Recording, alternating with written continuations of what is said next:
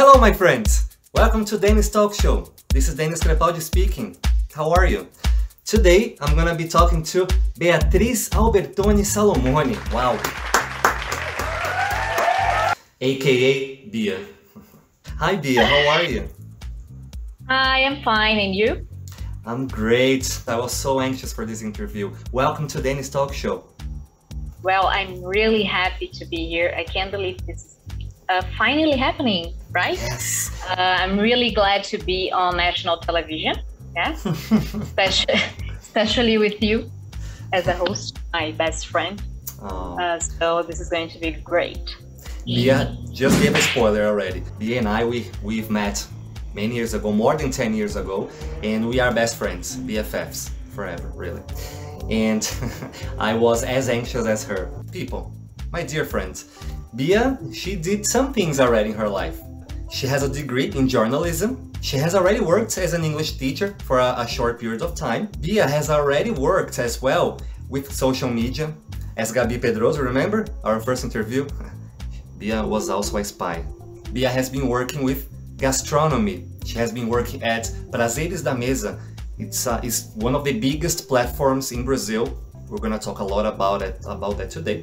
So Bia, the first question I always ask to my guests, my dear guests, is how is English around you nowadays? As you said, I used to teach English, so but it was a long time ago, and I had no idea how my English is. It's been a long time since I rock and rolled. Since I last spoke English to someone. I am always in touch with English somehow. I listen to music a lot, watch series and movies, but I don't practice as much as I should. Guys, I think everybody has this problem, yeah. Well, not problem, but this condition, let's say.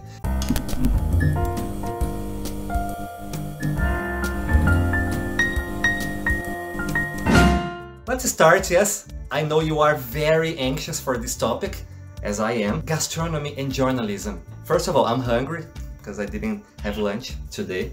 Me neither.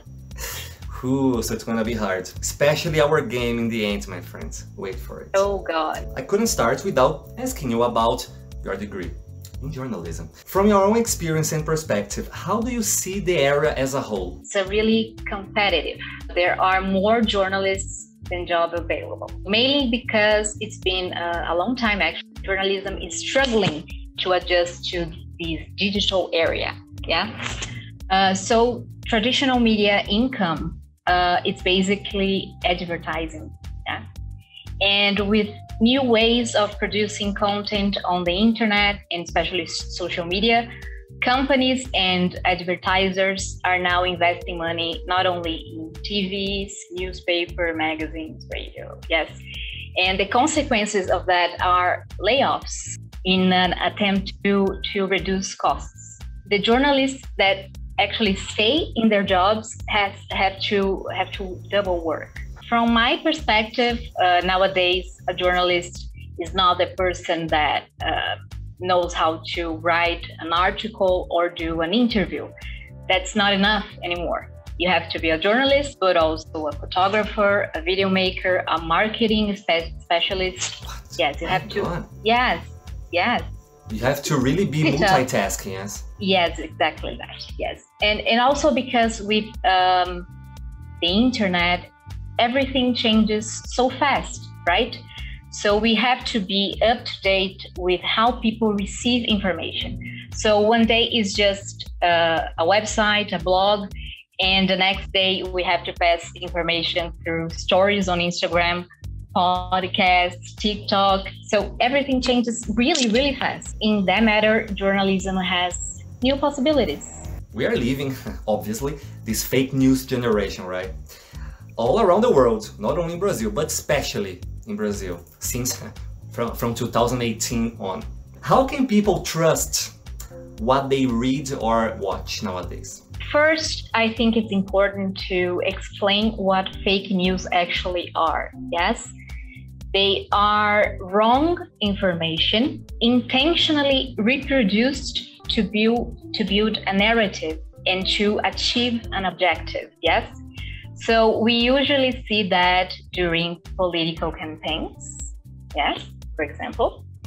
And what is interesting about that is that fake news broadcasters, yes, usually use journalistic techniques like a good website, a headline, to legitimate disinformation. Yes, and fake news are part of a problem that's called post-truth in Portuguese, pós-verdade. Yes, take notes. That means that facts, research, proven theses are no longer important to build a public opinion. Yes, but actually individual beliefs. So, for example, it doesn't matter if all the facts and research show that vaccines are effective against coronavirus. Yes, if my beliefs deny all that, I don't check the information I think is correct, and I start telling people, my friends, my family,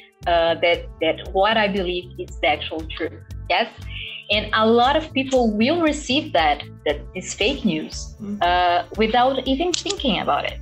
Yes, and with internet, it gets easier every day. People have to understand how dangerous this is. Some kind of wrong information can actually harm people.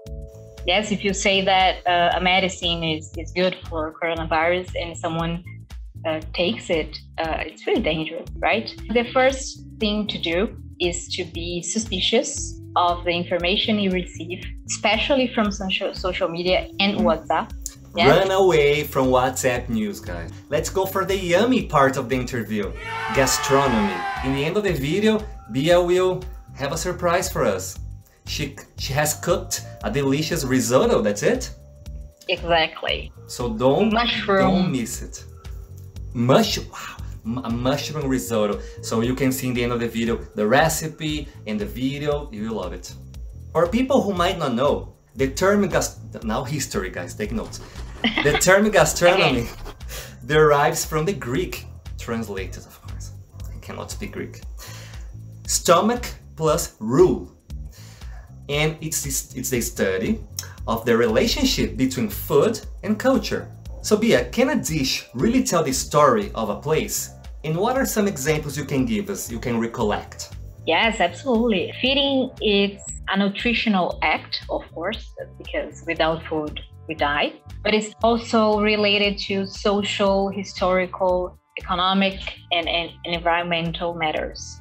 So, for example, in many regions of Brazil, we have different dishes with cassava, yes, used in many ways as flour in form of tapioca, fermented, I don't know, a lot of ways, yes, because cassava is a vegetable that has adapted well to Brazilian climate and soil conditions. Just here in Brazil, cassava has 3 different names: mandioca, aipim, and macaxeira. It's easy to grow, to cook, and it's really cheap. But all these elements of culture and food are dynamic and change along the years. Yeah. Another example is condensed milk. That was actually introduced in Brazil in 1890 from Switzerland. And in 1920, it became a hit in Brazilian houses, mainly because of massive propagandas, yes? And that fact changed completely the way people make desserts, changed completely our dessert recipes. For example, brigadeiro, yes? Without condensed milk, the brigadeiro wouldn't exist. So to sum up, food is culture. Wow. We are what we eat. Hashtag food porn. You know, people like the Instagrammers, people post a lot, and sometimes I do this too. Bia too. Do this. My Instagram is just food. It's a new idea. In the past, if our grandparents, even our parents, if they see us taking a picture of, I don't know, a slice of pizza, they, what the fuck are you doing? What the hell Why? are you doing? Yes. Yeah. From 2010 on, people love posting pictures of food. What do you think of that?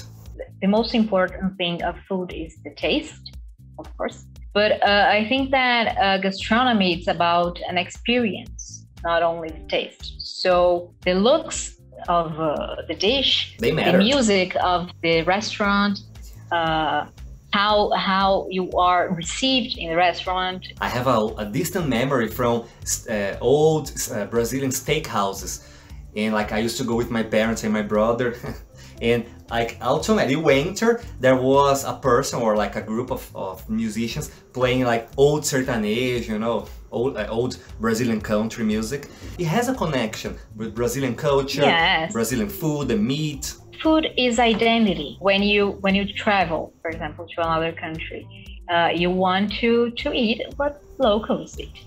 I love to try local beer as well. Yes. This is gastronomy as well. Yes. Yes, it's not only beers food. And wine. No, wine. Wine, yes, wine. Tea, tasting. coffee. Yes, Mm-hmm. It's an endless and magical world. You have started a gastronomy course, haven't you? Yes. How are you enjoying it so far, and how has it been helping you? I started the course in the beginning of 2020 because I wanted to learn how to cook, of course, but also improve my palate, understand all the process and techniques in the kitchen. And I wanted to do something apart from screens, you know, work with the ingredients, do some manual work, like smell it, taste it, because cooking for me is like a therapy. If I'm feeling anxious or sad, I just go to the kitchen to make like a sandwich, something simple.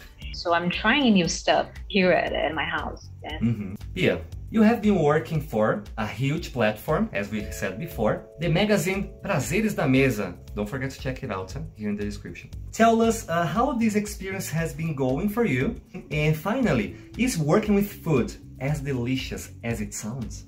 It's been 6 years working there. I started as an intern and then I got promoted to be a reporter there. And I literally learned something every single day. You have to learn a lot, you have to study a lot, yes. And I've met and interviewed a lot of interesting people. I learned about ingredients, our history. Most of the time, it is delicious as it sounds. Yes, because you have to taste. I had the opportunity to visit good restaurants and had great experiences. Cooking shows, MasterChef, Kitchen Nightmares. I love all Gordon Ramsay's shows, as Hell's Kitchen. How do you see the importance and relevance of these cooking shows nowadays in Brazil and around the world? In some TV shows, I don't agree with the way they are conducted. They are important, yes, of course, to disseminate the gastronomy, Brazilian ingredients. It's really important that people know. To finish our talk, Bia, can you tell us some of your idols regarding food, like some icons that you admire? I think that Helena Rizzo, she's from Mani. She's an amazing cook. She was, I think, the first female chef to be on, that the topics, the top 10 best chefs in the world in Latin America. And she does an amazing job to our gastronomy. In Salvador, Bahia, I had one of the best gastronomy experiences I ever had in a restaurant called Origem. Well, the interview is over? No, my friend. No, because we have a game. Oh my God. I love these moments. I know you do as well. We have a game. As always, my guest, she doesn't know what's the game about. What the game is about. She doesn't know. The name of the game is Food Around the World.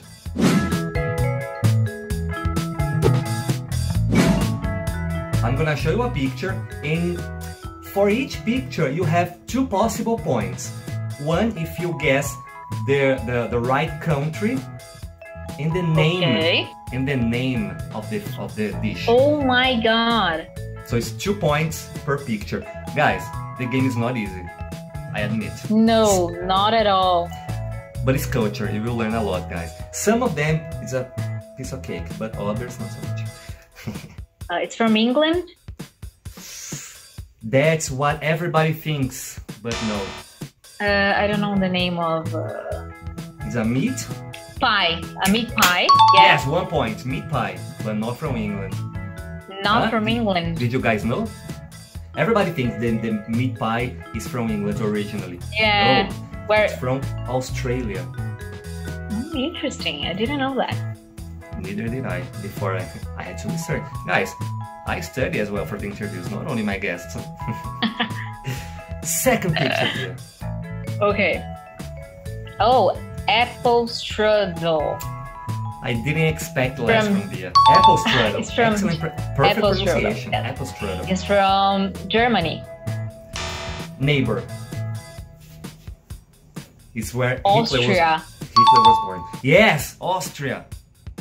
Yes, 2 points. Excellent, Bia. I love that. Yes. Well, the next one is just for fun. Feijoada. Feijoada. But I think the origin of feijoada is Portugal. Really? Well, my research is wrong because Brazil. Yeah, but I have to. Yes. It's most famous in Brazil. Yes. Nowadays, it's our main dish. We are a country in the size of a continent. Brazil is it's the fifth biggest country in the world. Come on, we can fit most of Europe in Brazil. Come on. Absolutely. So we have a lot of cuisines, a lot of ingredients and recipes that are traditional. Yes, not only feijoada, of course, or rice and beans. Next, Bia. This is difficult. Oh my god. Do you guys know? I have no idea. Is it chili? No. This is called koshari, and it's from Egypt. Wow. Yeah. The next one. Oh, macaron. Macarons. From France. From France, yes. Okay, next one. Kebab. Technically it's a kebab, but there's another name, but okay. But it's a kebab. From? Half point, so. Half point. From Greece. Correct. Turkey, yeah. Originally Greece, yes. The original name is souvlaki. Souvlaki. The next one, it's a sequence of difficult ones. Oh, Jesus Christ. I think this is the second most difficult on the list. This one. It's not chili? No. It's Europe, around Europe. I have no idea. No problem. This is goulash from Hungary. Goulash, yes. Oh. Yeah, it looks tasty. It looks yummy. Oh, so falafel? I don't know. Falafel, yeah, falafel. A Lebanese dish, yes. Yeah, it's Lebanese and it's both Lebanese and from Israel as well. Ah, okay. Yeah. Really in a bread, flat bread, and maybe this is hummus. Hummus, delicious. The next one is totally connected to our heritage. I think this is difficult. What the hell is that? I'm like gonna a help fried you. olive. The name is very literal. Very literal. What you see is the name. Fried olive. Fried olives. People say deep fried. Deep fried olives. Deep fried. But 1 point. Just fried olives.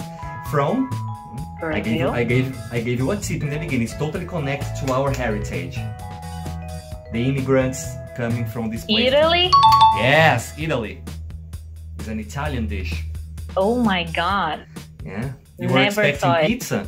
No, my friends. Denis Talk Show is culture. Oh, lamen?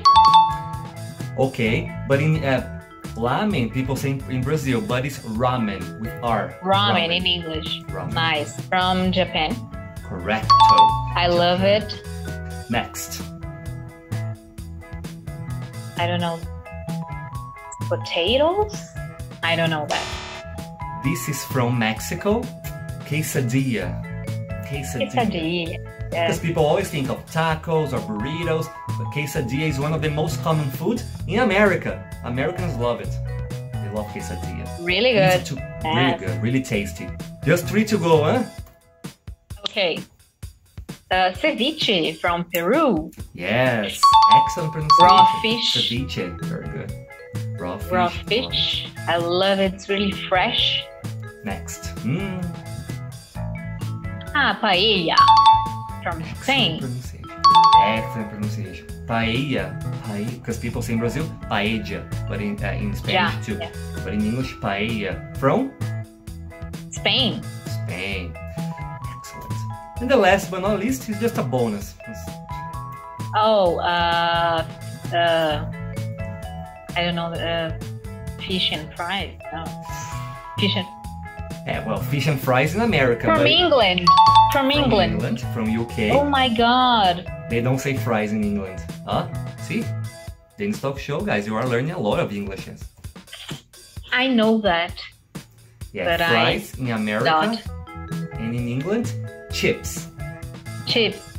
Ah, yeah. Fish and chips. Yes. They used to serve it in a sheet of newspaper. Really? Yeah, you can see that here, a newspaper. Oh yes, true. Look at these guys. Wow, I didn't know that. Yeah. Wow. Because it's a street food, right? Bia. Congratulations on the game. I wasn't expecting less. I have no idea. But I will calculate the points later. But it was awesome. A lot of different dishes, right? Different plates. I hope you guys got that. I gave Bia 1 dish per country. Yes, 14 different countries. All the continents, they were involved. Don't be a square, huh? Pulp Fiction, Mia Wallace. Don't be a vanilla person. Try different things, you know? Yes. Try different tastes. Be open-minded, yes. Please, you know, food is part of us, and why not trying new things? Come on. Yes, I try everything before I say I don't like it. I try it at least twice. Well, Bia, the interview is coming to an end. Oh. Come on. So fast already. So fast, come on. So Bia, I want to thank you again for participating, for accepting my invitation. You were one of the people I was really anxious, really looking forward to interviewing. I'm really glad to be a part of it, and I will be there in any project you decide to do. You can count on me. You are awesome, and I'm really, really happy to be a part of it. Thank you very much. Oh, come on. Thank you so much. People, my friends, don't forget to subscribe to Denis Talk Show. Follow us on Instagram. Yeah. Don't forget to leave your comments here below. Tell us some of your favorite food, some of your favorite dishes ever. All right. Leave your like, your thumbs up. Now, in the end of the video, prepare your bellies, prepare your stomach, because we'll show Bia's recipe, yes, complete, and the video in time lapse quickly. You watch the video of Bia preparing this delicious mushroom risotto. Thank you, Bia. Very much. Love you so much. Bye guys, thank you. Yoo-hoo.